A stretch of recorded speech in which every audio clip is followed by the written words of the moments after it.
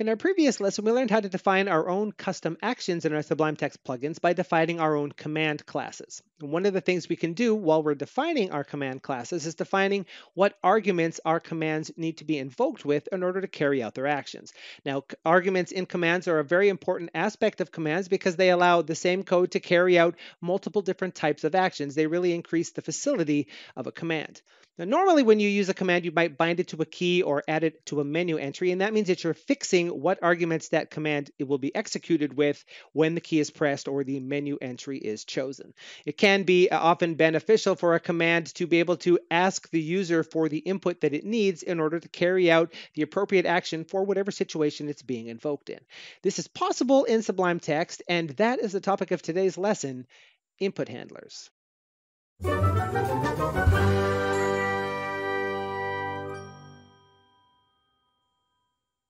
Hey, hello, fellow Sublime Text fanatics. Odette Nerd here. Welcome back to Plugin 101, the video course teaching you how to become a package and plugin author in Sublime Text. Now, the topic of this week's lesson is input handlers. Now, this goes hand in hand with the topic of last week's lesson, commands. In the previous lesson, we learned how to define our own custom commands or actions in our Sublime Text plugins, and that as a part of that, when we define a command, we can also define the arguments that that command takes. And a command can use arguments to modify how it carries out its actions based on the input that you provided via that argument. So you gain a lot more facility out of your commands in that way. You can tell it exactly what it is that you need to do.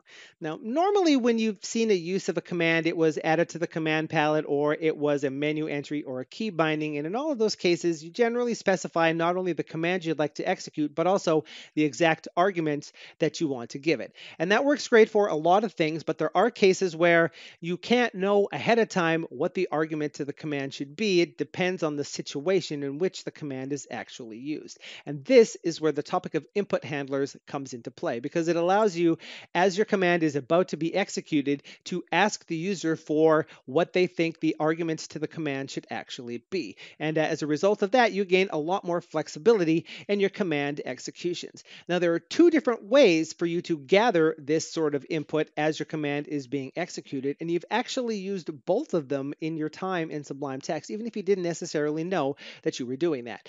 The first type of input handler that you can create is a text input handler, and it's, as its name suggests, it allows you to gather a line of text, any arbitrary text that you might like to add, a log entry, the name of something, if you're renaming a file, for example, and this is vital for a lot of things. Now, an example of that built into Sublime is the arithmetic command, which asks you when you execute it what expression you'd like it to evaluate. And you can provide arguments to this specific set arguments for cases when you know you're always going to want to do the same thing, but by and large, the arithmetic or expression that you need to expand here depends on what it is that you're doing. A text input handler allows you to gather that particular input.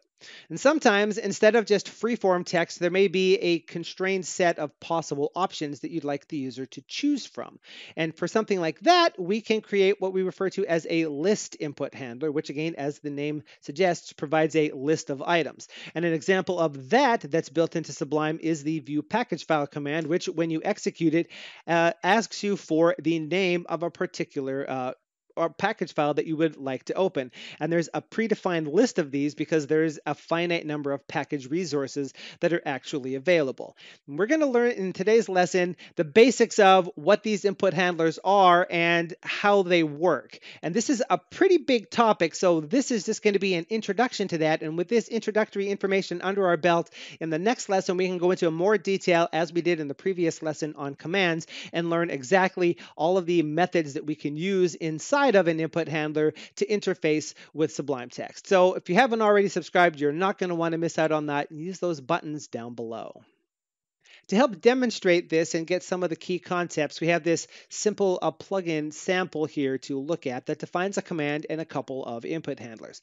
Now let's first focus on the command at the bottom and recap a little bit of what we learned in the lesson on commands in that previous lesson. And that is that in order to define a command, you define a class. Your plugin can contain any class you might like. So in order to mark your class as being a command, your class has to subclass one of the known types of commands, of which there are three. three: text command, window command, and application command. All command classes share a set of methods that Sublime knows about inherently and will invoke, things that allow it to actually execute your command or ask it if it should be enabled or get its caption if it's in a menu, things of that nature. And apart from that, you can choose to add any other methods to your command that you like. The name of a command is derived using very specific rules from the name of the class that's used to define it. And remember, those rules are: the first character is converted to lowercase if it's uppercase, every other uppercase character is converted to an underscore and a lowercase equivalent, and then if that ends up in ending in underscore command, throw that part away. So example command becomes just the lowercase word example. That's the command here. Now, if we look up to the top of the file, these are two input handlers. They follow much of those same rules and general thought process as commands do. In order to define an input handler, you need to define a class. And again, because you can have arbitrary classes in your plugin, in order to mark your class as an input handler, it has to subclass from one of the known types of input handlers, of which there are currently two: text input handler for getting a string of text, and list input handler for showing the user a list of items. There is a specific set of methods that are associated with input handlers that Sublime will execute to interact with your input handler, such as getting its initial text or its initial list of items, and validation of that input, which is something we're going to cover in the future lesson. Apart from that, you can apply any other methods to an input handler as you might like, and the name of the class is special. Now, where the name of a command class represents the name of the command that that class represents, the name of an input handler represents what argument name to some command somewhere that actually represents. And if that doesn't make sense, it's going to become clear in just a moment as we go through the example. But the exact same process for converting a class name into a command name is done for an input handler, except that in that last step, instead of looking for underscore command and throwing it away, it looks for underscore input underscore handler. So in the case of the two input handlers here, message input handler becomes lowercase message underscore input underscore handler. The underscore input underscore handler is thrown away. What's left is the text message. So the message input handler is for representing and gathering the value of a command argument named message. Similarly, for position input handler, using the exact same logic, this is going to be for the argument named position. Now, there's a little bit of setup that you have to do in order to have input handlers work. And the first and most important of these, so I'm going to say it once and then I'm going to say it a second time, is your command needs to be in the command palette in order to use an input handler. So again, because this is super important, it's one of those things that when you remember it, it's very obvious, but it's very easy to forget. In order to use an input handler, your command must be added to the command palette. Now, there are sample commands, as we know. The arithmetic command, the view package file command are examples of commands that use the input handlers, and they are available in the command palette. Now, this is very important because as when you use those commands, you'll know that when you actually execute the command from the command palette, it's right there in the command palette that you're prompted for the expression or the file that it is that you want to open. That input happens directly inside of the command palette. So for that reason, your command definitely has to be added to the command palette. Now, this is a very easy task. We have a sample of that right here. You need to create a sublime-commands file. And again, this is something that's going to be the topic of a future lesson for more detail and just focused on this. But the example here should be enough to get you going in most cases. This is an example of a JSON formatted file whose first and last characters needs to be square brackets because this is a list of things that are going to be added. And each one of those items has the caption for this particular item to tell what it should look like inside of the command palette, the name of the command, and then the names of the arguments. The name of this file can be anything you like. Normally, you would name this after your package, for example. It's common to see these files stored as default.sublime commands because that's what Sublime uses by default for all of the command palette entries that it adds. And so those files would combine together. Now, Now that we've done the very important step of actually adding this to the command palette, we can look at how this actually works. Now, the thing that ties together your input handlers, your command, and the command palette is the input method in your command. Now, this is something that we discussed as existing as a method in command classes in that lesson on commands, but we glossed over what it was actually for because you need to know a little bit about input handlers to be able to understand what this method is for and when Sublime might actually call it.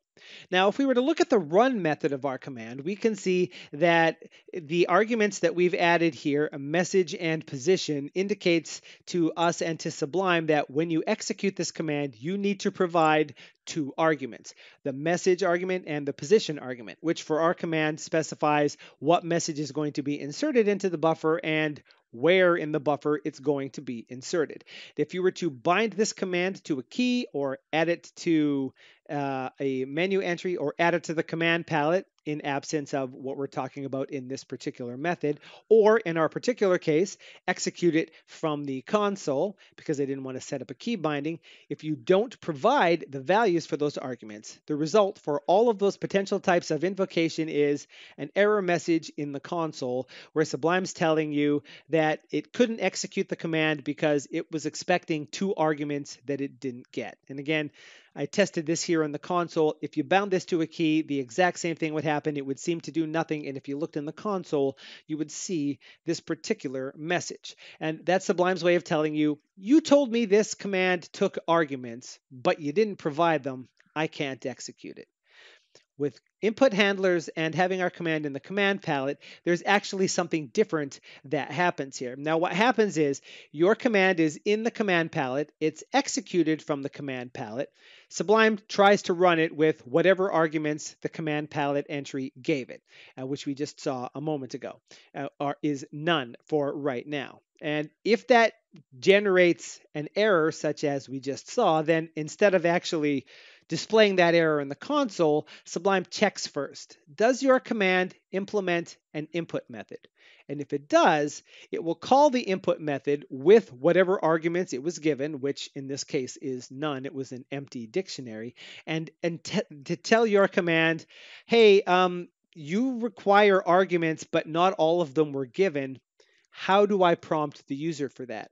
And the job of the input method is to examine that arguments dictionary and return back an instance of a input handler that should be used to ask the user for that particular argument, or none to say, there's just nothing I can do about this.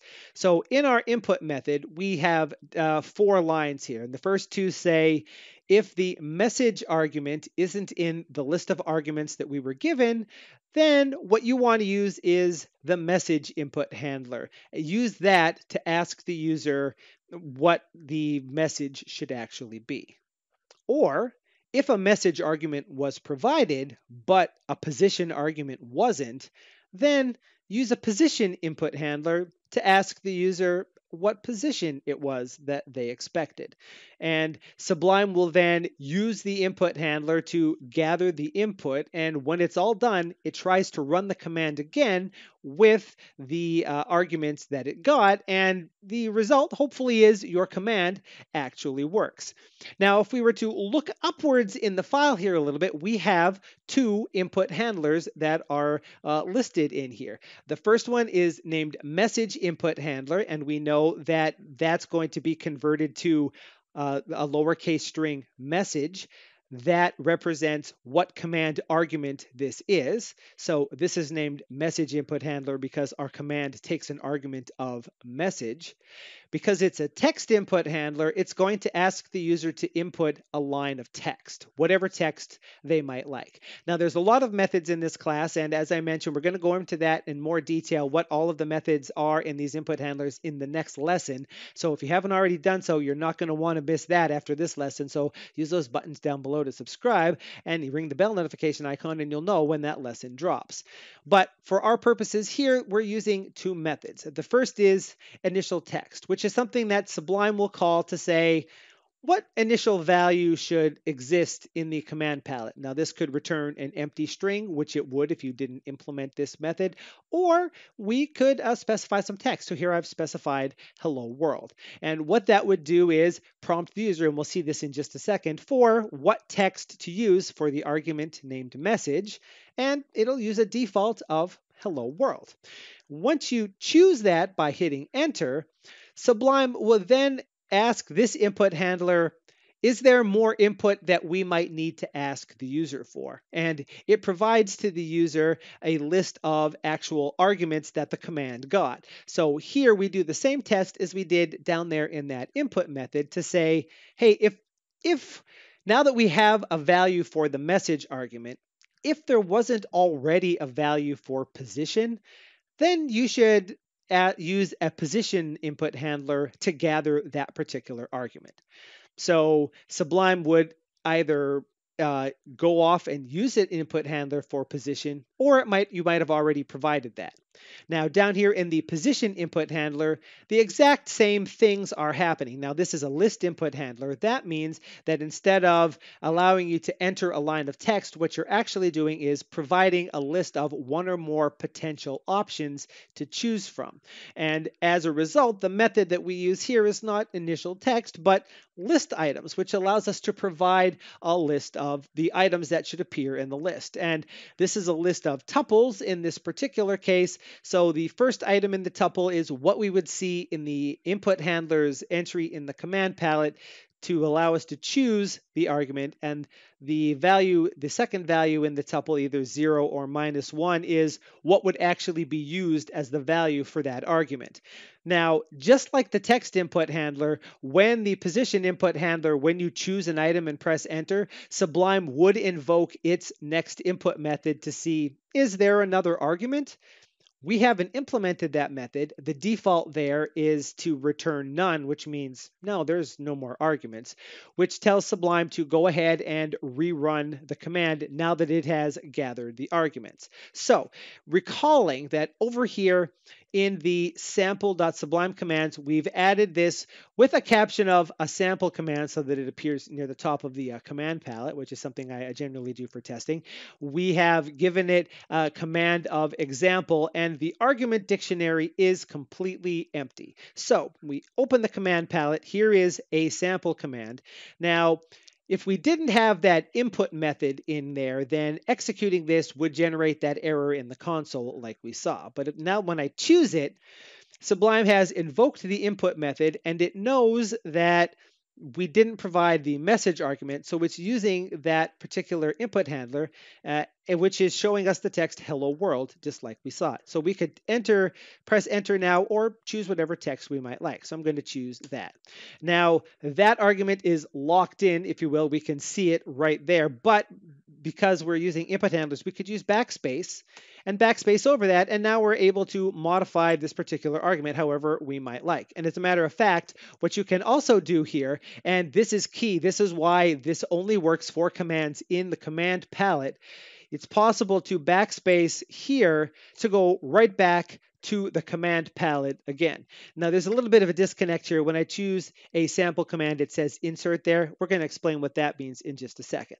But we have chosen the hello world argument here. And now when we hit enter, it's moved on to the next argument, which is the position. Now, we can choose here top of file or bottom of the file. And we also have the ability to filter this text. This is something that's built into the input handler. So we could type BO for bottom, TO for top, for example, to hit the right thing. When I choose this one, the command executes and it inserts hello world up there at the start of the buffer. And similarly, we could run that same command again and choose bottom of the file and have it injected at the bottom because of the way the command is actually implemented. Now, if we come back to this command again, note that in our input method here in the command, we've said if message isn't in args, use a message input handler. Otherwise, if position isn't specified, use position input handler. And we've also kind of duplicated that up up in the next input of message input handler, the message input handler knows that the next argument is probably the position if it wasn't already provided. Doing it this way allows us to do things like this. Now we've provided this absolutely no arguments whatsoever, so Sublime needed to ask us for both of them, right? If I was to uncomment the sample part, like so, now when we execute the command, we've already given it the text of sample, so it doesn't need to ask us for that. It just needs to ask us what position we want this to be in. And we could say, for example, bottom, like so, because that minimizes the syntax highlighting that we see here. And so that automatically inserted the text that we provided. Similarly, we could swap that and say that it's always going to be position 0, but we want to be prompted for the text. And when I choose the command, it's allowing me to type the text in like so, and it doesn't need to ask for the position because it already has it. And finally, as a test, as you might expect, if you present both arguments, the command just executes directly like you might expect. Now, the last thing to note here is that the caption here says a sample command, but when we open it and execute it after commenting these arguments out,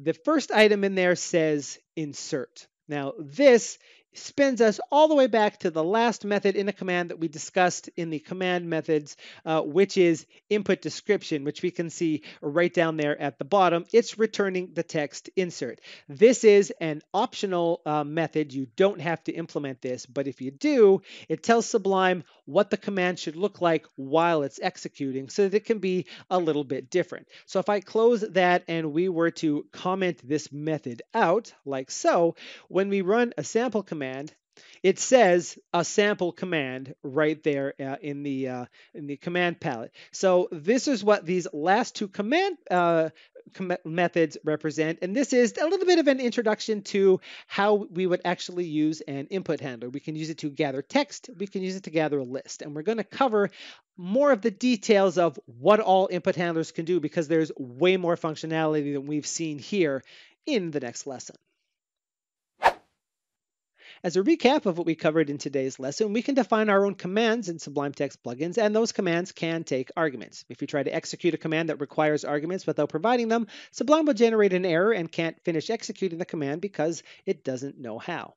Sometimes you don't know what arguments you're going to need until the situation arises for you to actually invoke the command. But with input handlers, Sublime can prompt you for any missing command arguments and then execute the command, allowing you to make your commands much more open-ended and useful and provide more interactivity for them.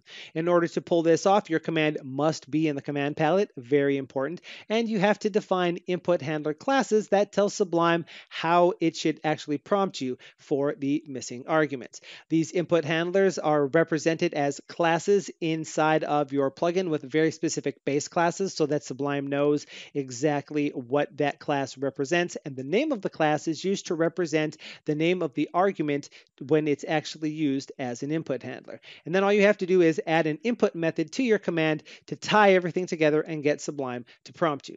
Now, when it comes to the actual input handler classes, there are a variety of methods and functionalities that are in these classes, which we didn't cover in today's lesson because this is just an introduction to them. In the next lesson, we're going to cover the details of what all of the methods in these classes are and what they're for, and what other functionality exists in the world of input handlers. So if you haven't already used those buttons down below to thumb, subscribe, and share, and ring the bell notification icon, you run the risk of not knowing when this lesson drops so that you would get that extra information. So you probably want to do that. But until that next lesson does drop, this is ODAT Nerd asking you to please have a sublime day.